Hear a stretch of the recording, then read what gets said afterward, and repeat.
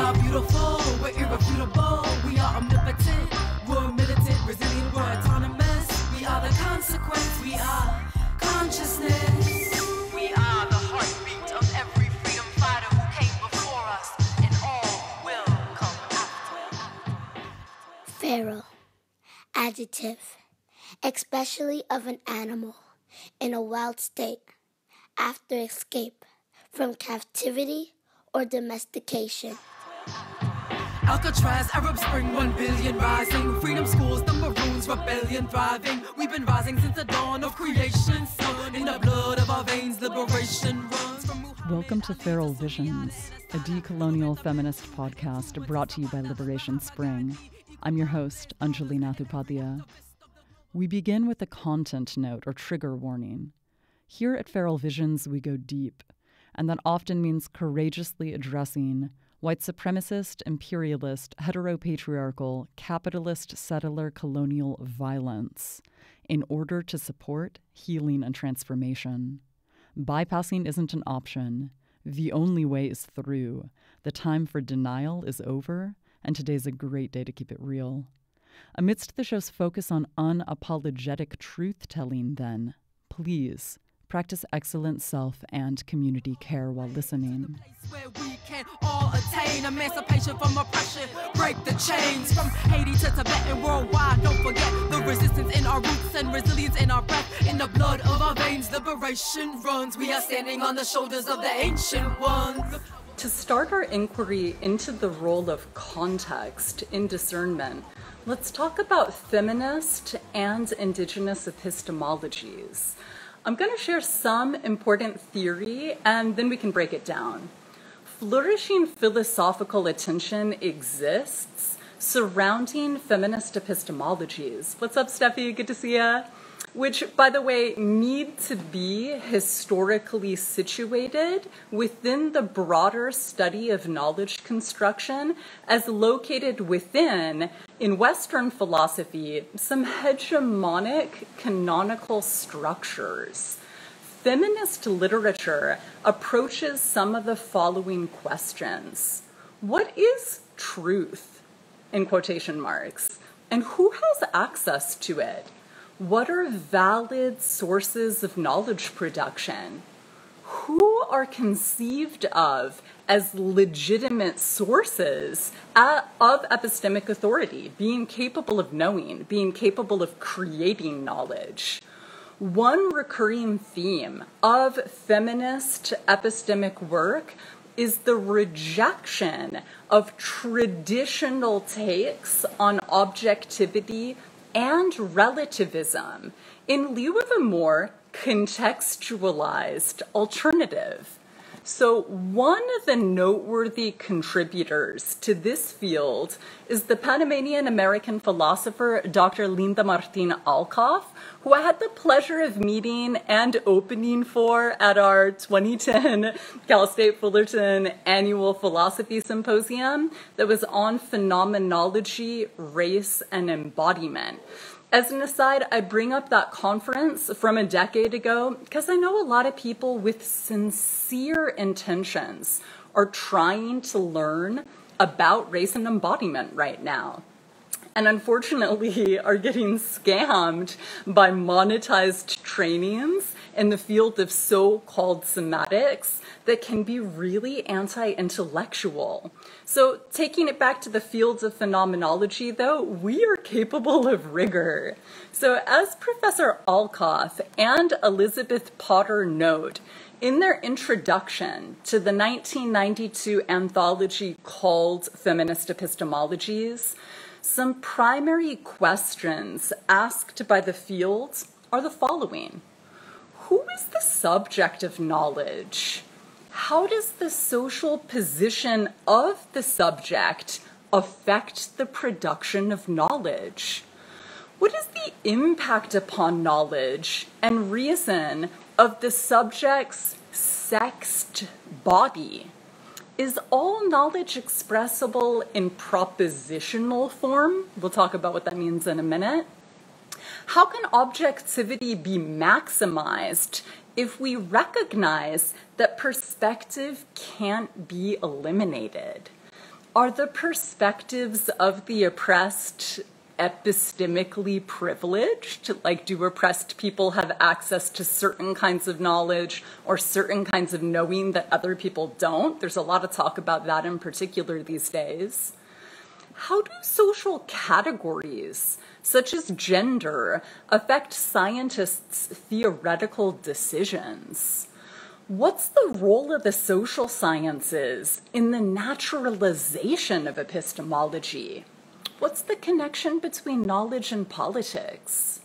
These questions are of utmost importance for all feminists and activists to be interrogating in the context of massive power imbalances in the political, economic, social, and psychic spheres. Feminist epistemology shows that these questions aren't solely considered by ruling class elites and philosophers deliberating from the exclusive space of the academy.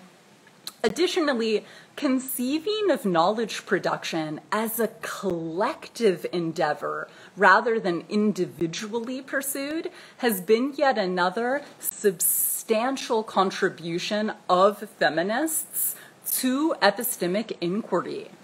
Another hallmark of feminist interventions into epistemology includes highlighting the historically gendered distinction between the privileged knows that and the marginalized knows how forms of knowing.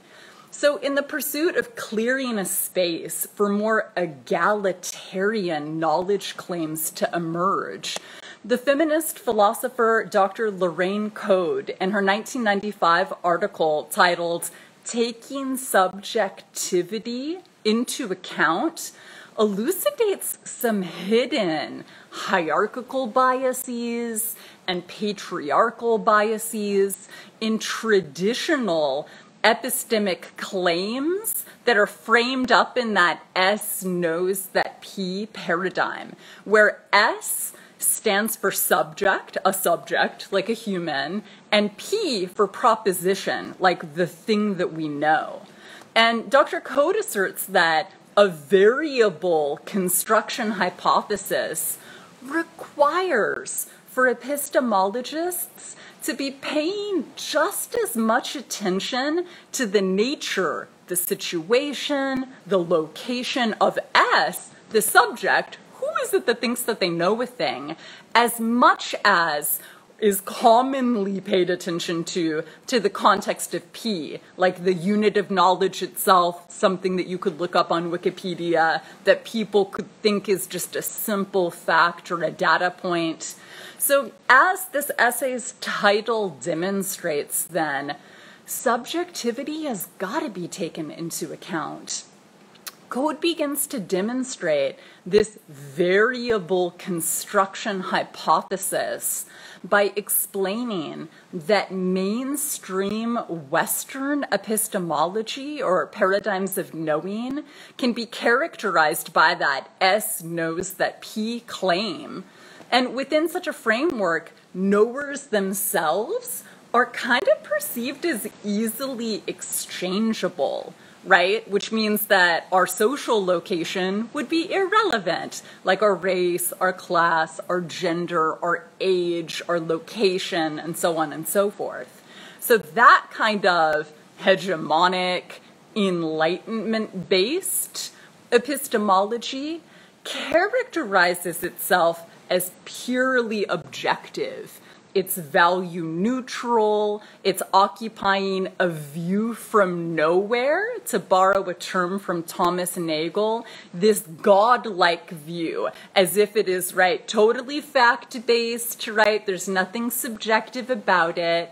So power dynamics, politics, and emotions then are irrelevant. Apparently, one can't even be said to know anything within mainstream epistemology if we're even engaging at all in the emotional realm. How limiting. So even within the Western canon, right, within Western European, right, theoretical traditions, a tremendous amount of resistance exists to this objective, quote unquote, and value-free, emotionless epistemic hegemony. Many folks and different theoretical traditions have dissented from this monolithic approach to knowledge formation for legit millennia, right? Taking it back to its historical antecedents. We could be talking about Marxists saying, like, I think the working class knows things that the bourgeoisie doesn't, to Plato, pragmatists, existentialists, Stoics, phenomenologists, Spinoza, even Hume. So feminists, for sure, aren't the first group of people to critique Western epistemic systems. Nonetheless, that S knows that P claim has proved wildly popular. Among who? Well, scientific supremacists, such as positivists, more on who the hell they are later in the season, who belittle value. Like, I care about the earth, I care about all living beings, I care about myself, I care about y'all. That gets belittled, that makes us less objective, allegedly, according to this mainstream framework. And they dichotomize between what they perceive to be this distinction, right, separating facts from values, kind of like some of what I was just naming. So Professor Code, for example, historicizes those claims as stemming from this epistemology that's positivist and empiricist. And again, we're going to unpack what on earth those terms mean later in the season, which are attempting to quantify knowledge, quantity over quality. And in that format, so then why? What can they do? They can predict, they can manipulate, they can control what they consider facts. In actuality, that very idea of so-called objectivity originates in a positivist-inspired notion of scientific knowledge. So Professor Code explains that for those epistemological purists, evidence from our lived experiences or personal testimonies belong in the sociology of knowledge, not in the fields of epistemology. Like, those are cute stories, but they're not facts. They're not the stuff that real knowledge or data is based off of. You'll see the value judgments at play here that are pretending to not exist. So that kind of orthodoxy, right, what philosophers call positivism when it comes to different approaches to knowing or to wisdom, right, or to authority or expertise, they really inform mainstream public conceptions of objectivity, along with widely held beliefs in the supremacy of science and technology. More on that later when we talk about scientism as a weed to be pulled later in the season. So within that kind of positivist, empiricist paradigm, true, quote unquote, knowledge is context independent, or so it would like to posit. Logical positivism has always had a subject. Historically, this subjecthood has been occupied by upper or ruling class, heterosexual, white, cis male researchers and intellectuals, and they so often, right, have presumed that the technical merits of that framework mean that it's not even important to know in other kinds of ways, like relationally.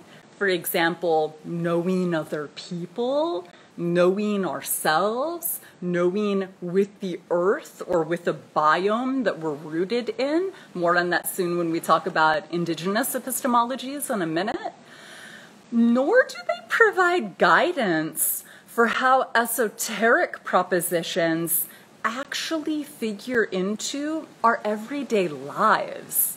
To be clear, that kind of logical, positivist epistemology doesn't yield pragmatic knowledge, nor particularized, localized knowledges. So it's not about knowing how to do a thing. It's just knowing a thing in the abstract, like we were talking about as being super dangerous on Wednesday when we were getting into co-optation. It's much easier to co-opt something important and meaningful when people are just playing an abstraction in a way that is ungrounded, in a way that's not rooted. So more on that rooting in just a minute. So as opposed to, knowing how to do something, weave a basket, for example, grow food, just knowing some abstraction, like a Platonic form, riffing off of Plato, that's allegedly just floating in the universe for people to observe, that gets put on a pedestal here. And can you guess what some of the gender dissociations are, and some of the colonial associations are? Like who just knows things in the abstract versus who knows how to do things, Historically, that knowing how, is associated with colonized peoples, more so than with colonizers. It's associated, in a cis hetero binary with cis women and girls, whereas, cis men and boys are allegedly more likely to know this rarefied, pure, fact-based, objective, knowledge. So marginalized and alternative knowledges are bulldozed to render a homogeneous and a uniform account of the world. So what's an alternative to that kind of philosophical bullying? Professor Code proposes feminist epistemologies that acknowledge their political investments and that are accountable to communities. She believes that gender, via intersectionality, has to be a central analytic category, considering that knowledge production is sexed, Sex, gender, sexuality, they're relevant to how we know. And additionally, hybridized forms of relativism and empiricism are called for, lending insight into the pursuit of a kind of feminist empiricism that might be free of that kind of super problematic positivism that fronts as being objective. We see this all the time around us in the mainstream culture today. We'll talk about a few specific examples of that shortly. So those kind of egalitarian ventures would endeavor to explore the realms of emotion, connection, practicality, sensitivity, and idiosyncrasy, which have been all but omitted from the markedly exclusive ideals that accompany those outdated Western epistemic discourses. Their overrepresented subjectivity of those who've historically used the opportunity of their epistemic authority to generalize their experiences as indicative of objective reality, quote unquote, get exposed when we take subjectivity into account like this. And they get exposed especially for marginalizing dissent, which they regularly do. It should be relatively clear then that knowledge is influenced by its knowers, that this is inevitable and that there's nothing wrong with this. feminist epistemologies would then require asking, who is the we that knows, including who's the S in that S knows that P kind of claim.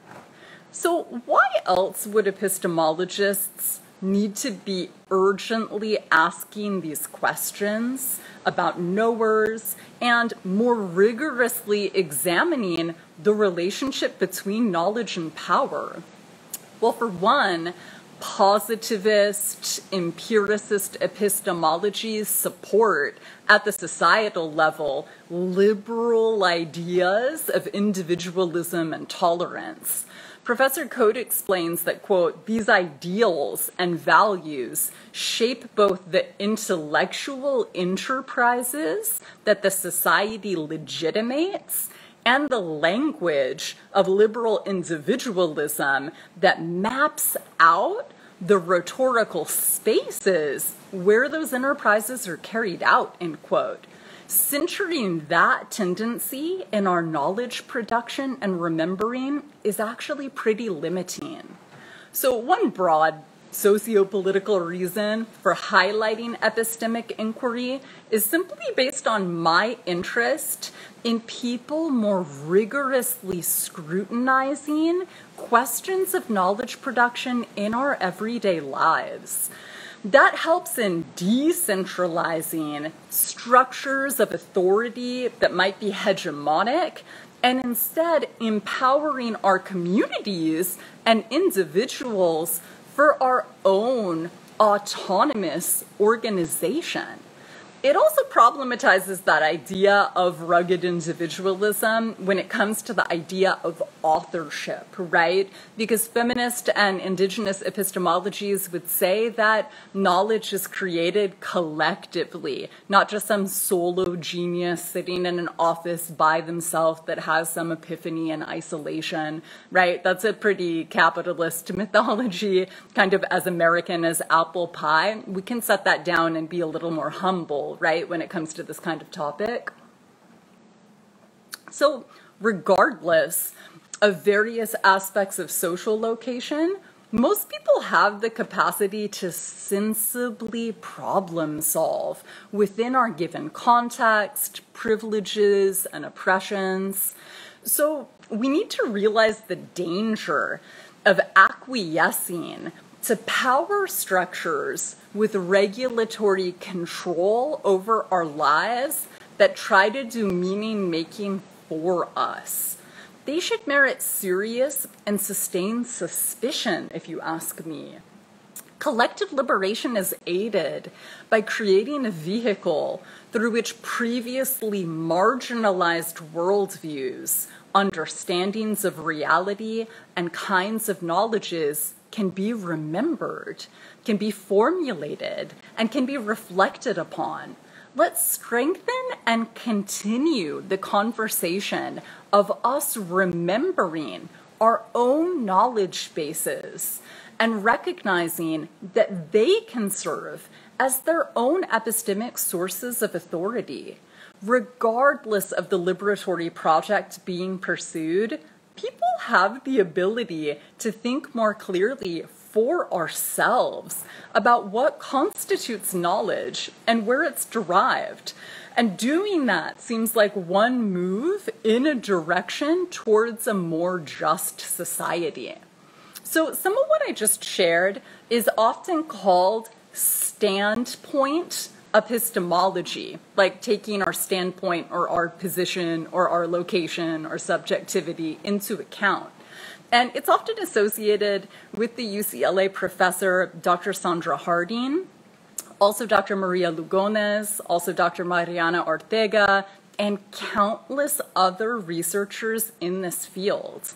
Let's apply some of their insights around attention to context so that we can sharpen our capacity, right, to perceive with more discernment. And so if it helps your memory, you can imagine this as, right, a seed that would allow us to see the forest as opposed to solely one tree that's right in front of us. Because the thing is, What happens when folks are oblivious to context? Let's get into a few specific examples. People can misunderstand, say, conservative reactionaries, whether it's Trump, Joe Rogan, Howard Stern, as if they're rebels. Bullying oppressed peoples can get coded as brave. How ridiculous. So for me to say that out loud, as clearly as I just did, likely lays bare how absurd that misunderstanding is.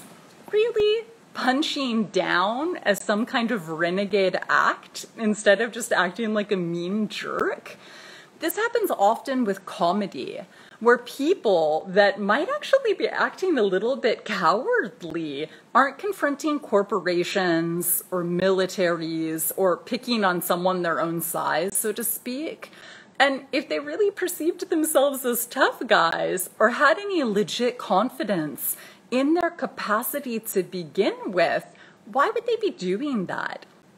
And so to begin to sort of parse out what's going on there, this is almost like what back in the day was called, right, looking at context clues. That was definitely a thing when I was in secondary school. I don't know if any of y'all remembered that. And so what might that encourage us to take seriously? This is kind of like something that Professor Boaventura de Sousa Santos talks about in his book, Epistemologies of the South, when he says that here's something we need to be doing. Quote, right, taking seriously, the need for a constant theoretical vigilance that submits ideological references to the constant control of reality, end quote. So here when he's talking about ideological references, he's talking about, right, as I interpret it, right, the way that we make meaning in the world, right, different worldviews or different ideologies that people subscribe to. And what is he saying, right, if we want to take, right, our worldviews seriously, they've got to, right, be submitted to the constant control of reality, like taking our context seriously.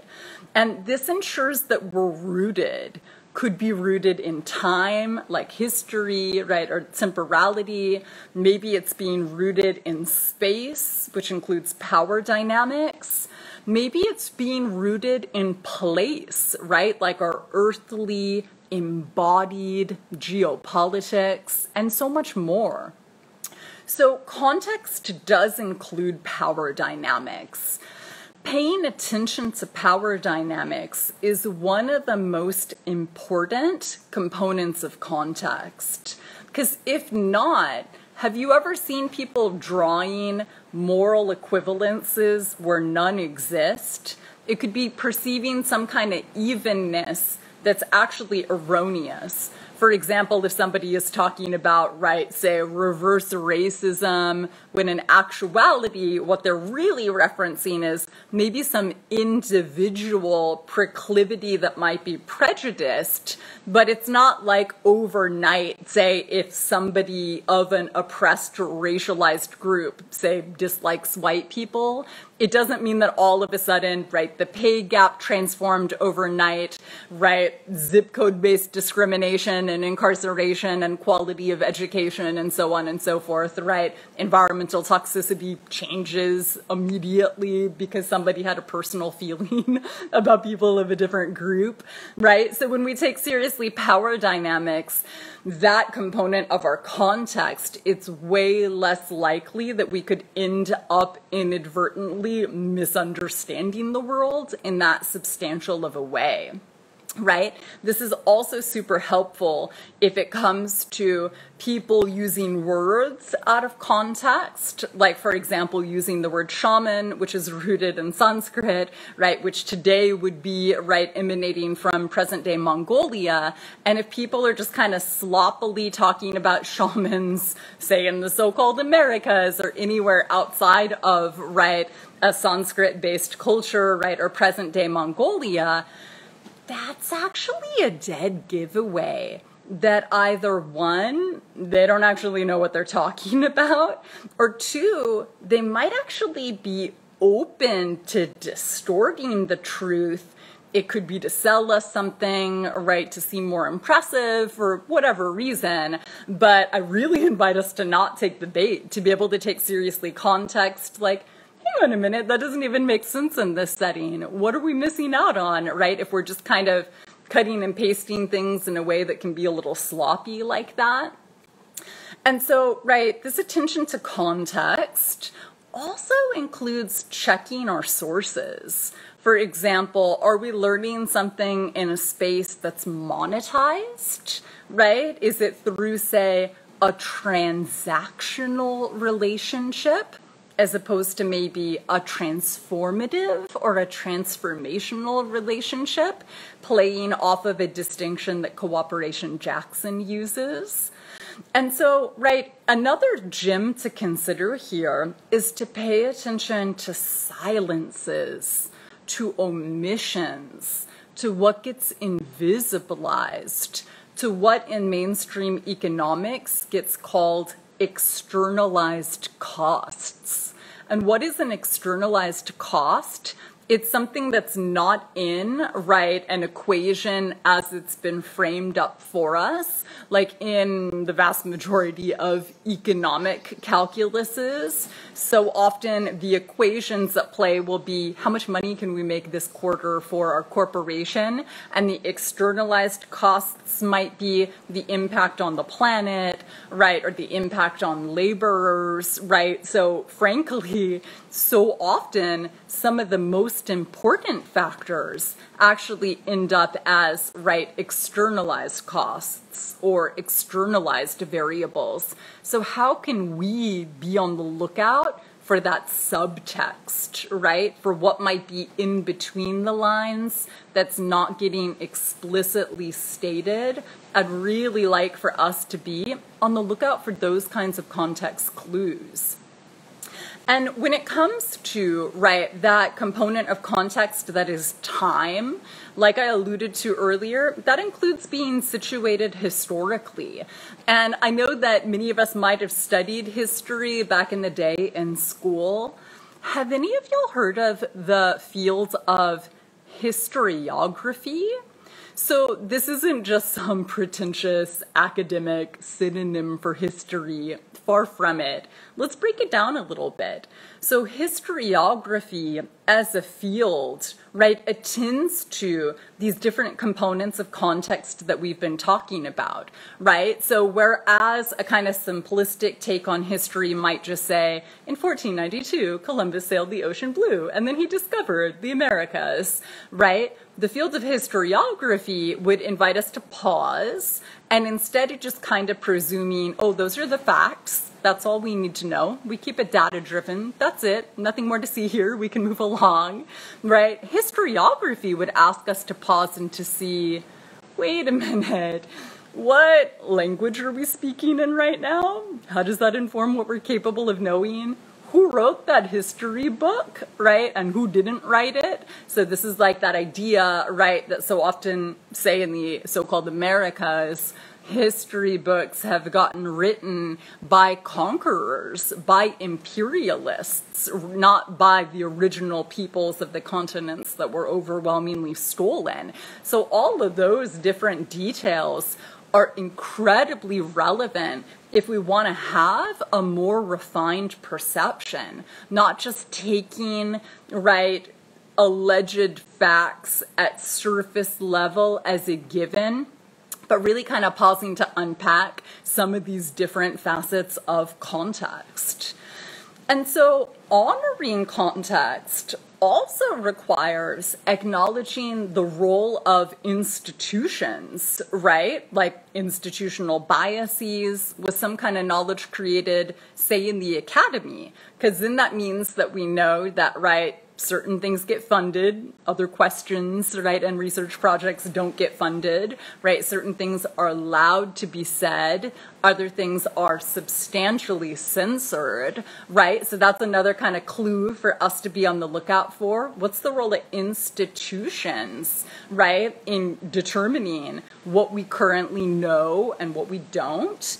And, right, also systemic analyses, right, help us not get seduced by lies that can be super atomizing, like in a vacuum, right, that are totally acontextual or without context.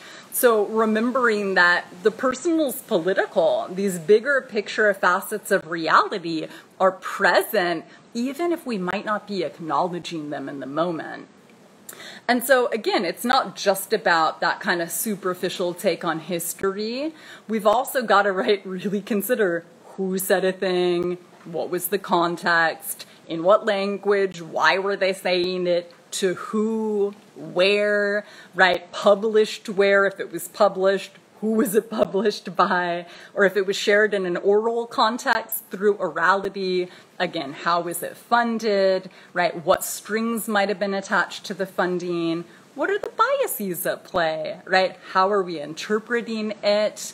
And so these are all really important questions for us, say if we're reading something online and we really want to take seriously, right, just being a little bit more discerning in a context where, unfortunately, sometimes people can be a little bit gullible in a way that's dangerous, like not checking to see what's the source of this thing that I'm sharing on Facebook, for example. I don't know if any of y'all have noticed that. People just kind of sharing things out sort of quickly without pausing to see, is there some agenda here potentially, right? So it would be really helpful for us, let alone if we're attempting to get free pretty seriously, to attend to some of those variables.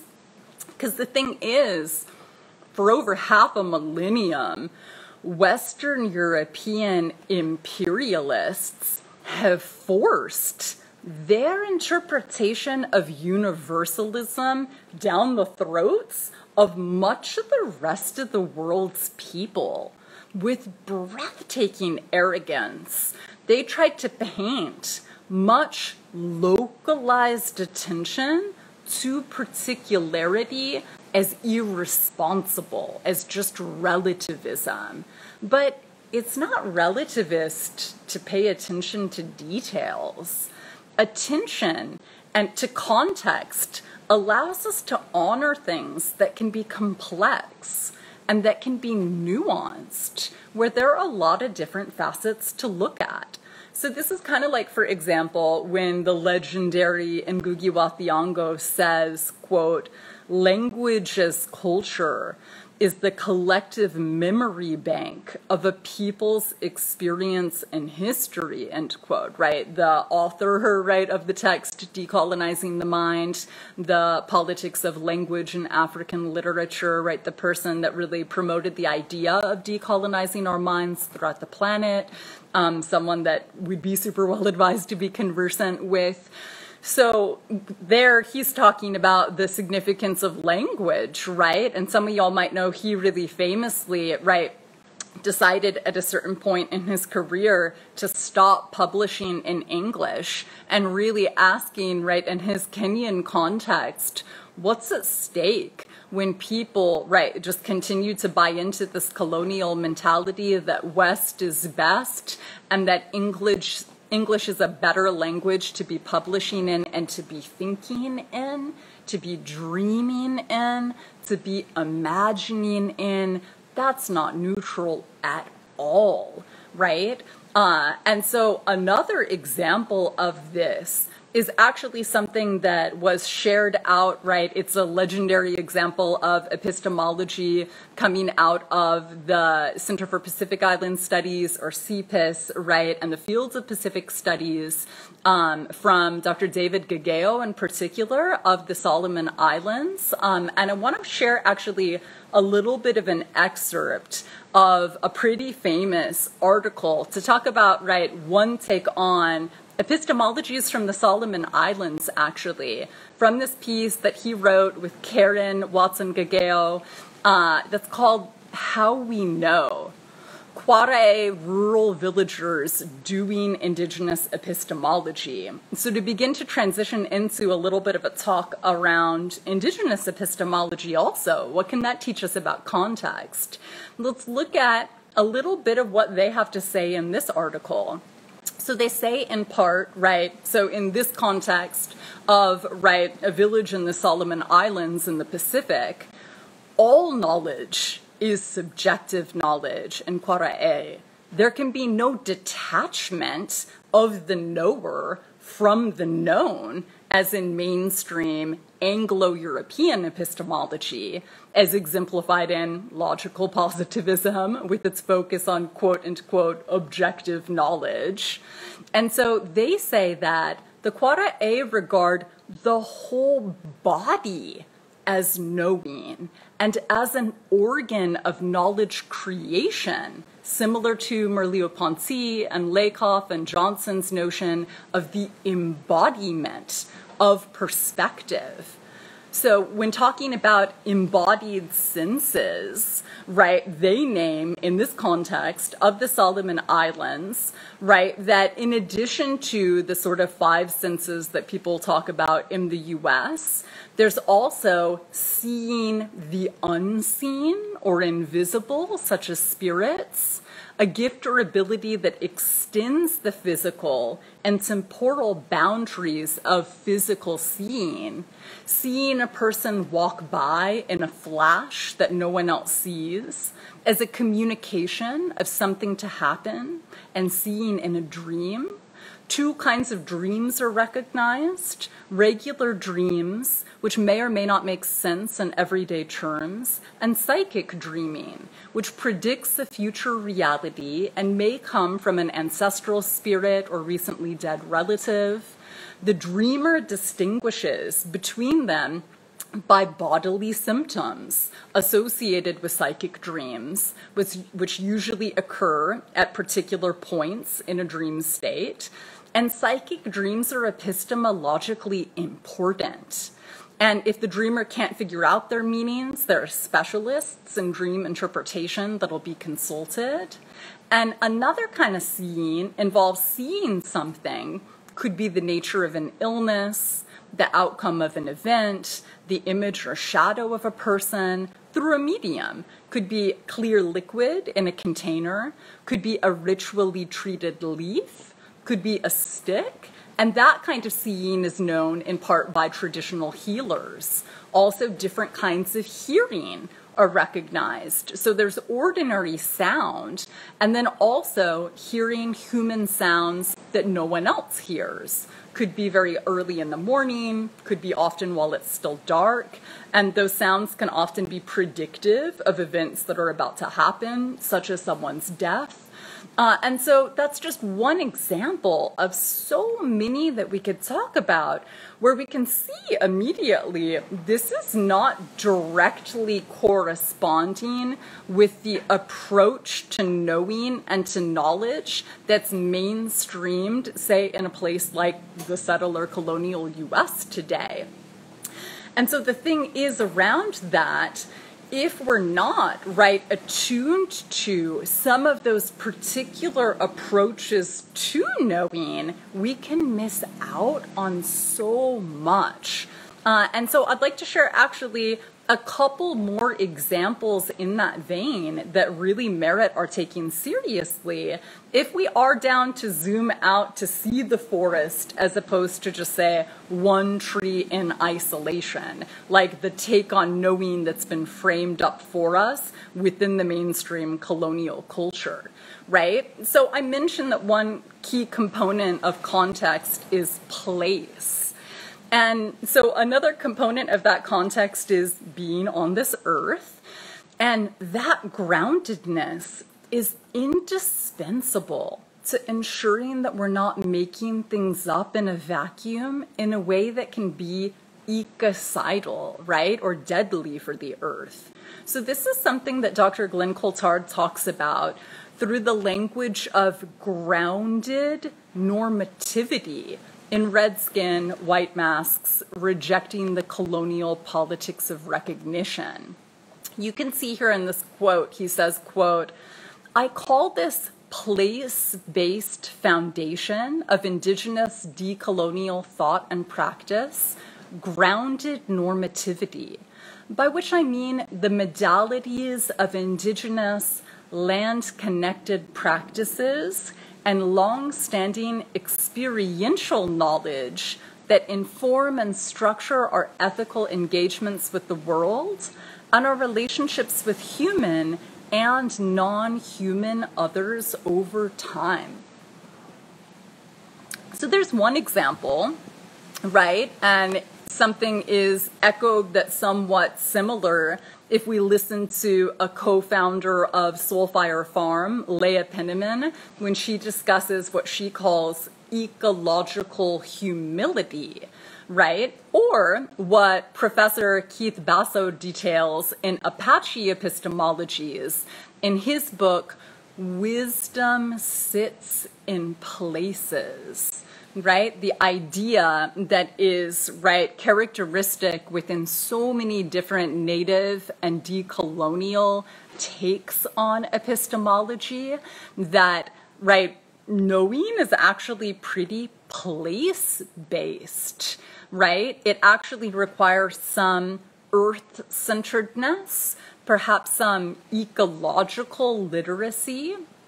And I bring this in part because I know that, especially if you've been in some sort of metaphysical spaces or some, right, kind of self-proclaimed spiritual spaces, sometimes people can abstract in a way that's actually deeply divorced from the earth. So it could be hypothesizing about what is going on in the Pleiades, for example.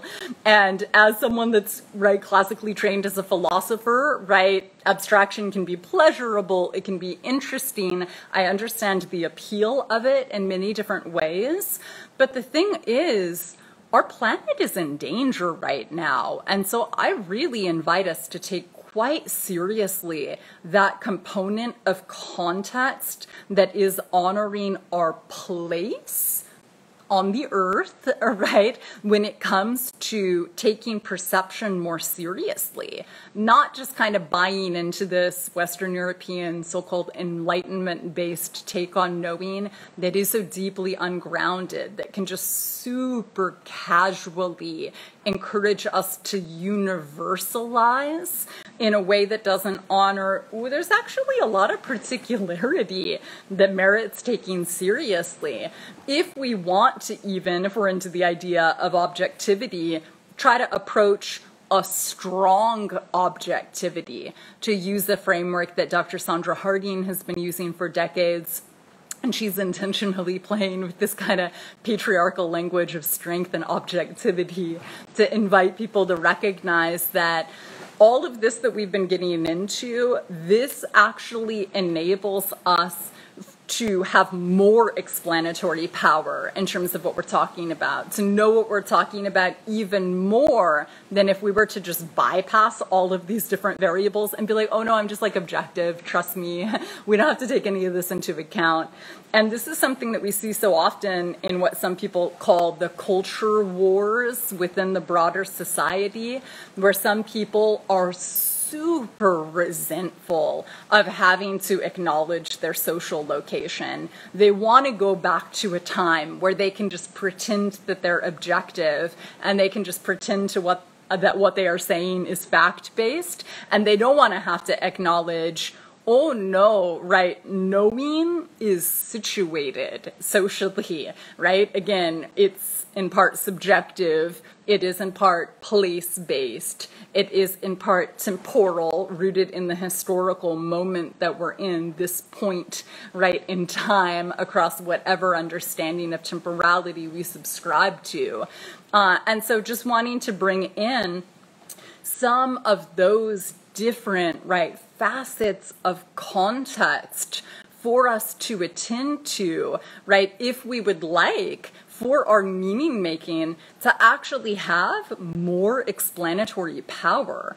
And unfortunately, right, again, like I alluded to, there's a whole lot of resistance to this in so many different spaces. And feel free to let me know in the comments if you have observed any of this, where people act like, for example, right, feminism and people of color talking, right, BIPOC sharing, right, some of our, right, observations in the world has basically destroyed civilization, it's destroyed education, right, now people allegedly don't know as much because we're talking about, right, race and class and gender so much, when in actuality we could much more, right, and citizenship and age and ability and sexuality and so many other facets of the prism through which we perceive or attempt to know anything, right?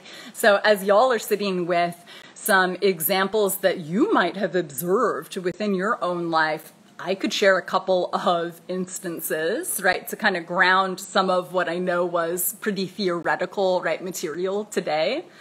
So one personal example of this comes from a dialogue I had with my older brother when I was around 20 about Israeli settler colonialism.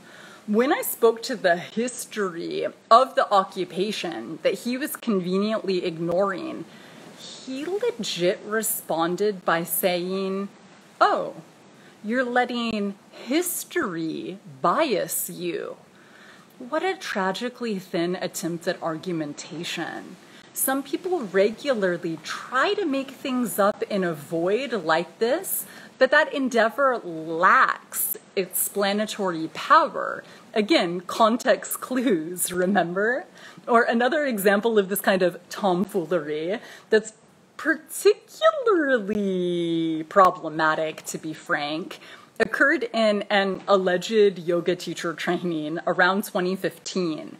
A customer buying this service was interpreting some usage of the color green in a traditional Chinese medicinal context, and why some tokenizing nod to TCM was part of a so-called yoga teacher training is a whole nother case study in anti-intellectual fluff that I'll bracket for now. But this customer said that the color green made her think of money, so perhaps that was what this component of Chinese medicine was referencing.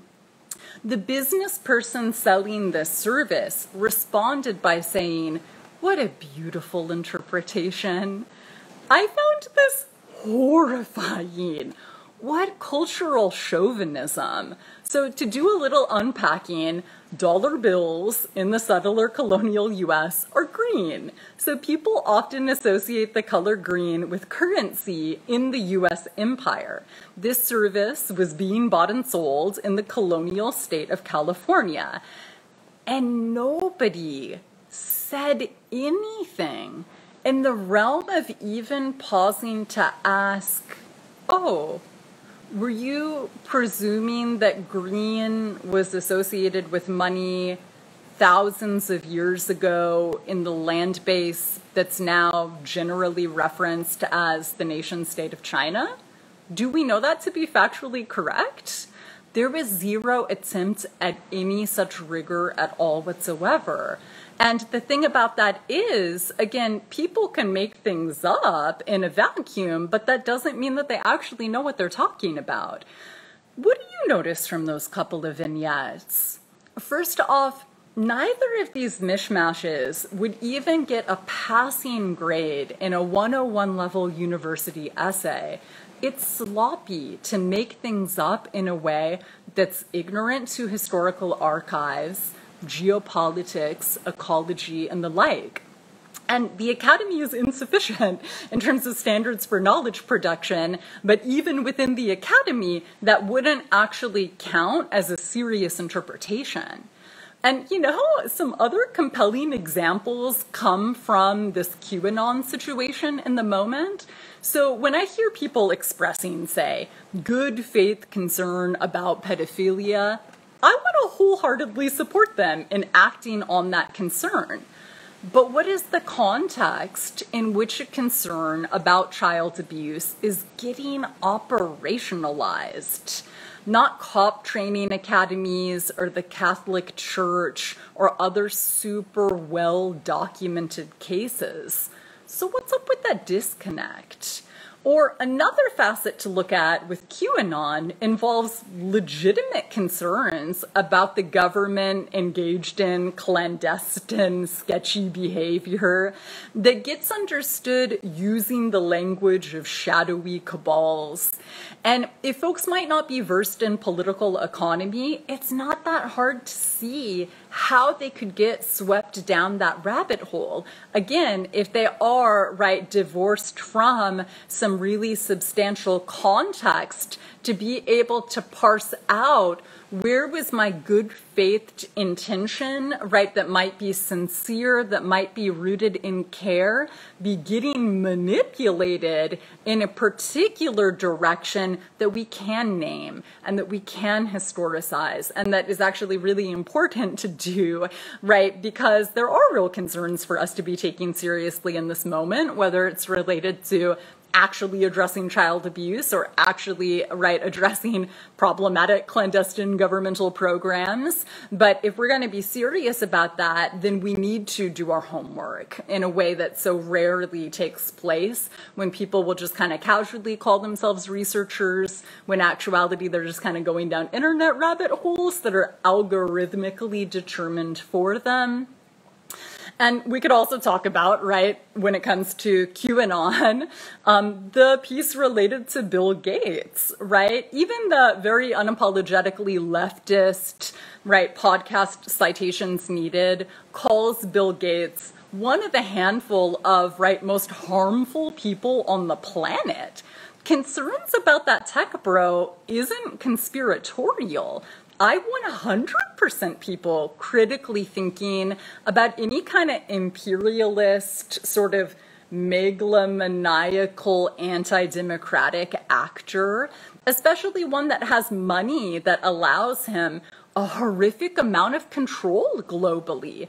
Why wouldn't we want to be thinking critically about that? Similarly with, right, Peter Thiel, Elon Musk, Jeff Bezos, Mark Zuckerberg, I really support that, even within the framework, say, of professional ethics that we've touched upon earlier in this series. So, for example, Gates has no training in medicine or public health. He's a tech bro, right? Like some hilarious internet memes have named, he couldn't even keep viruses out of Microsoft Word, right? What business does he have trying to be the most authoritative, right, and influential figure, right, in combating viruses like COVID-19?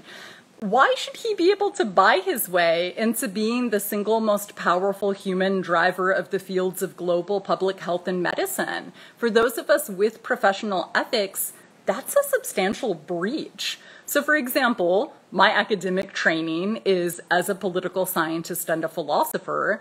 That means I'm not going to try to be the loudest, most influential voice in the world in chemistry or architecture. Furthermore, though, how often do you see people asking these very simple questions about Gates and his lack of qualifications in the mainstream? I rarely, if ever, see that. So what's the broader context that enables this horrific silence?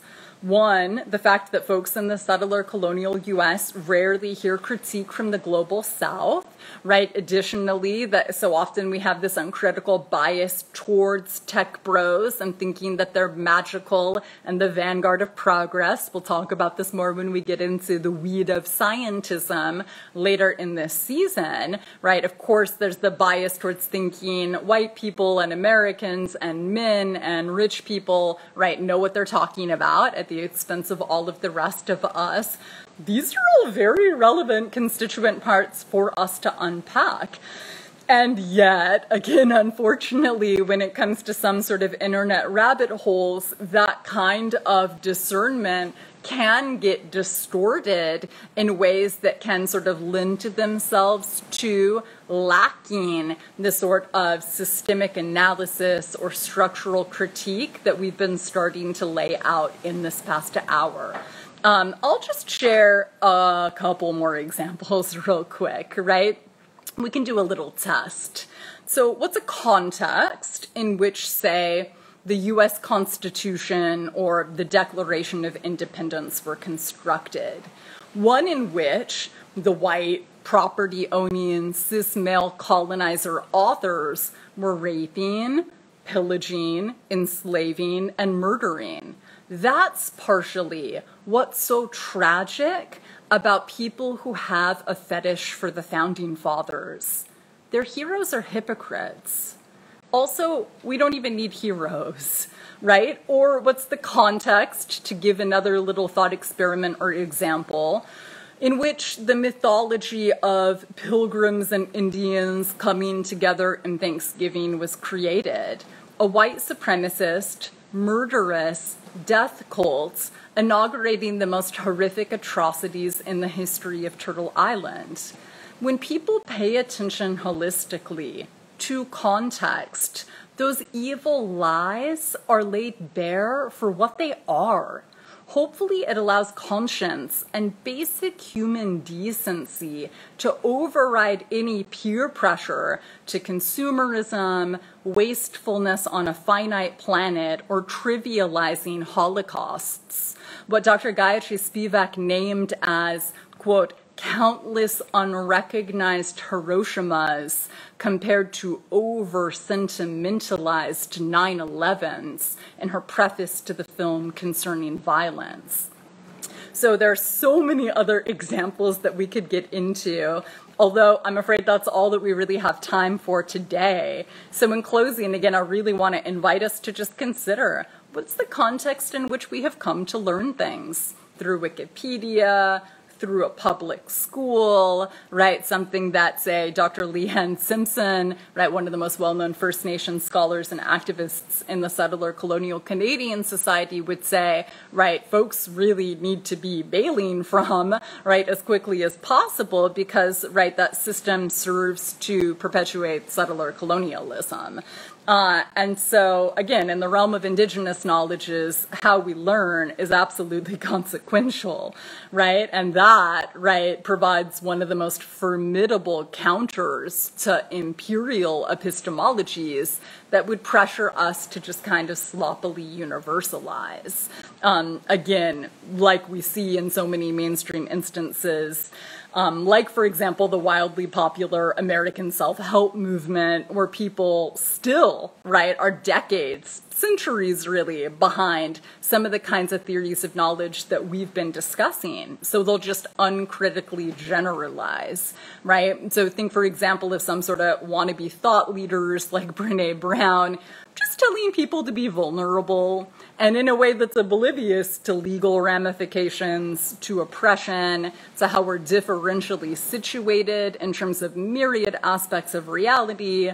So as a solution, right, if those folks want to try to support their audiences, they need to learn how to be humble. That might look like saying, this seemed effective for the overwhelmingly or entirely English-speaking, Judeo-Christian, cis, predominantly white U.S. citizens I talked with.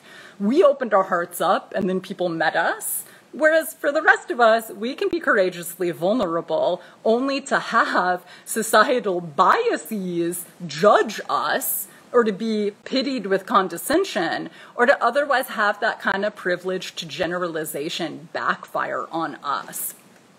So to be continued next week with more reading and seeding, but in the meantime, please do feel free to share this out if you know anyone that could benefit from some of these reflections, maybe if they are grappling with some of these popular questions in this moment related to, again, do oppressed people know things in some privileged way that other folks can't access, right? To be a little bit more rigorous in terms of taking seriously what knowing is and isn't, who can and can't know, right? How we're capable of embodying wisdom, right? Being a little more discerning when people are like, just be objective. I'm fact-based, right? Don't be, right, value-laden or subjective. And if you're able to kick down any funds via Patreon or PayPal to be able to keep this kind of, right, independent, insurgent, intellectual production going, that would be sincerely appreciated. That is the only way that this happens. And please don't plagiarize me. So, right, if you want to share out, right, feel free to cite your sources. That would be rad and much appreciated. episode. So out of respect for y'all's time, we can go ahead and close. Hope to see you next week for some more reading and seeding. Freedom is ours. That's it for today's episode of Feral Visions, a decolonial feminist podcast brought to you by Liberation Spring. I've been your host, Anjali Nathupadhyay, and I thank you for listening. I'm also curious to know what this dialogue evoked for you. I invite you to post your reflections and questions in the comments section below to continue our collective journey of unlearning, remembering, and imagining. If you want to share feedback, such as segment ideas or potential guests you'd like to hear on the show, email liberationspring@gmail.com. And don't forget to follow Feral Visions on SoundCloud or iTunes, where you can find our show archive. If you'd like more information on this show's topic or to donate to the project, check out liberationspring.com. Thanks to Catherine Petru and Nicole Gervasio of our technical production team, and Climbing Poetry for our theme song. Be sure to tune in for next week's episode. And, in the meantime, let's make our ancestors proud. The power of the people is louder than the evil, deceitful and coward. People in power, all power to the people. It's the hour of the peaceful. Freedom is ours, yeah. Freedom is ours.